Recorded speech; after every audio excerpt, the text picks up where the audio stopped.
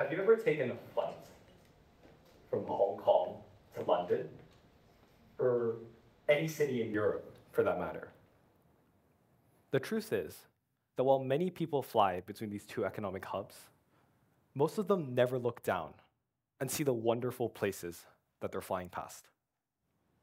So what if I told you that while you're 40,000 feet in the air, heading towards Europe while watching that same old movie for the 100th time, you're missing out on dramatic mountains, pristine lakes, and vast deserts, as some of the world's most unique landscapes roll like a canvas beneath your feet.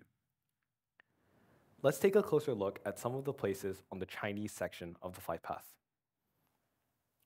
Here in the southeast lies Guilin, where large hills shaped like pillars gently position themselves along the banks of the Li River. Now, this image may remind you of that famous scene from Avatar, and indeed, the design of the set was based in a very similar region. As the old Chinese saying goes, that the mountains and waters of Guilin are the best in the world, it should come as no surprise that the 39 million annual tourists to Guilin can marvel at some of the world's most exotic karst landforms. If you're an average tourist, though, you may be inclined to admire this from urban Guilin, with the mountains in the backdrop as you mindlessly wander through the busy streets of the city. But the real adventurers, or at least the ones who bother to read travel guides, will head south into Yangshuo to Mount Ruyi, where a 10-minute cable car ride will take you to a suspension bridge linking two of these mountains together. And if the mountains and waters of Guilin are the best in the world wasn't enough for you, the Chinese poets also say that the mountains and waters of Yangshuo are the best in Guilin. If you want to know why, you're going to have to come see for yourself. After tying a red knot on the suspension bridge to symbolize good luck, we bid farewell to Guilin as we zoom into yet another section of the flight path. We skirt just east over Chengdu and its pandas before entering the Min mountain range to a narrow valley containing some of the clearest waters you can see anywhere on the planet. The Valley of Nine Villages, or Zhujiago National Park, is just the size of Singapore, but within it boasts some 100 lakes spanning over 2,000 meters in altitude, all connected by an intricate network of rivers and waterfalls.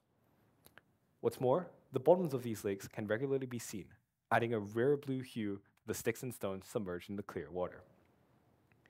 If you prefer not to use the scenic area's admittedly inefficient shuttle bus system, with the destination of each bus at the entrance being randomly decided, yes, you heard that right, randomly decided, you can opt for a short hike on the 35-kilometer hiking trail traversing the entire valley, giving you the exact same views with more reliability, less CO2, but perhaps more foot pain. After your long day of exploring, you may be astonished to find that the restaurants at the valley entrance only sell spicy food, as is the tradition in Sichuan province. So, if you're spice intolerant like me, fear not, for this rural valley in the middle of one of China's poorest prefectures somehow has a Hard Rock Cafe in one of the neighboring outlets, which surprised me the first time I saw it too, considering there isn't even one in Shanghai. But I just couldn't resist the urge to eat a good old Western steak free in the middle of a random valley in rural China. We continue heading north before making a sharp left turn near the city of Lanzhou as we head into one of the most sparsely populated regions anywhere in the world. But if you thought that the Gobi Desert would just be tumbleweed and cacti with no signs of civilization, you'd be wrong, as the oasis city of Dunhuang exists.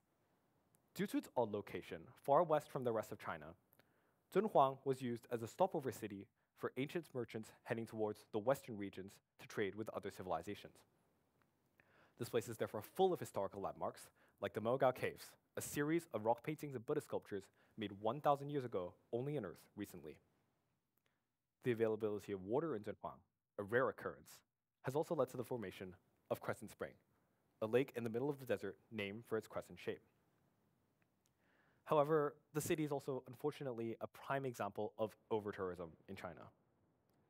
When I visited Dunhuang in the heat of June last year, I was treated to this, a camel highway with tourists on their backs walking in an orderly but very much stinky fashion up to the top of Mingsha Mountain.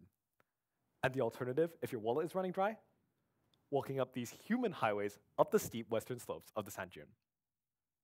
But your visit to Dunhuang doesn't have to be filled with crowds. Take a closer look at this structure here, rising like a beacon in the middle of the Gobi Desert. Doesn't this look like a solar panel farm? If it does to you, you're not alone, because when I first observed it from the camera of my drone, I too thought that it was just a bunch of solar panels that just so happens to be arranged in a perfectly lopsided circular pattern. And the tower in the middle is obviously just a decoration, right? Well, wrong, because after researching for a little while, I realized that the tiny dots we thought were solar panels were actually mirrors, concentrating light on a single point to generate enough heat for electricity.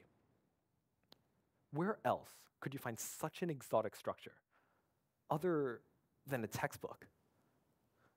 Nonetheless, after flying across the magnificent Tian Shan Mountains in Xinjiang, our plane crosses into Kazakhstan, thereby ending our odyssey across China. We've come such a long way, delving deep into the hidden gems of this huge country. But plenty of other wonders lurk along the exact same flight path, just waiting for you to turn on that external camera you've probably never even touched before. So, if you too want to have a chance at glimpsing these magnificent places from the comfort of your airplane seat, simply open the windows on your next flight to London and let the canvas roll. But if you're a real adventurer and you want to experience these hidden gems on the ground, consider putting China on your bucket list. Thank you.